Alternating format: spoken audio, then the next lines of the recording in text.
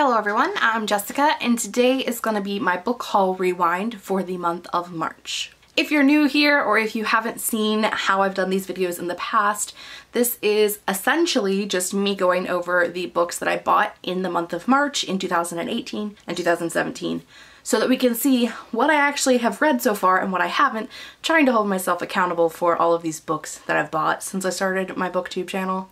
I will not be giving a full description for any of these books. If you're interested in seeing more about them, I will link my original haul video where I go over what they're actually about because that's what that's for. So in March of 2017, I bought a grand total of one book, and that is Unfiltered by Lily Collins. I pre-ordered this and I read it when it came out, so I have read this book. And now we'll get into March of 2018. I bought a total of 7 books in March 2018 and I have read 6 of them, which is pretty good in comparison to what my past book haul rewinds have had.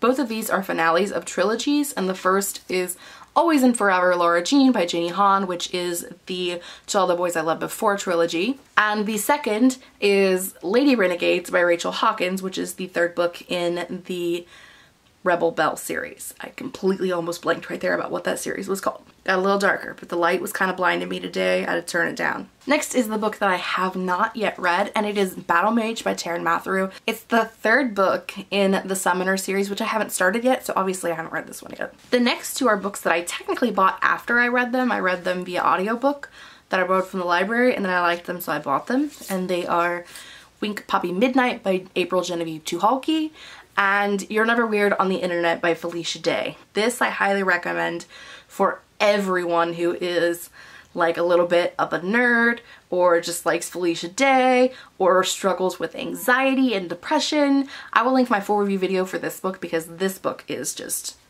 fabulous. And the last two are the first 2 books of the Magisterium series by Holly Black and Cassandra Clare, and they are The Iron Trial and The Copper Gauntlet, and I have read both of these as well because I finished the series already. So those are the 8 books that I have bought in the Marches past. I have read 7 of the 8, which is pretty good. If you guys think this is like uneventful, wait until April and May, because I believe in May of 2018 I bought like 46 books. So those ones are going to be more fun. These ones are just like easy peasy, but there's some fun shit to come. If you have read any of these books and you would like to discuss them, please let me know in the comments below because I am more than happy to discuss them with you because that's why I'm here.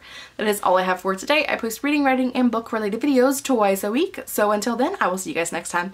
Bye!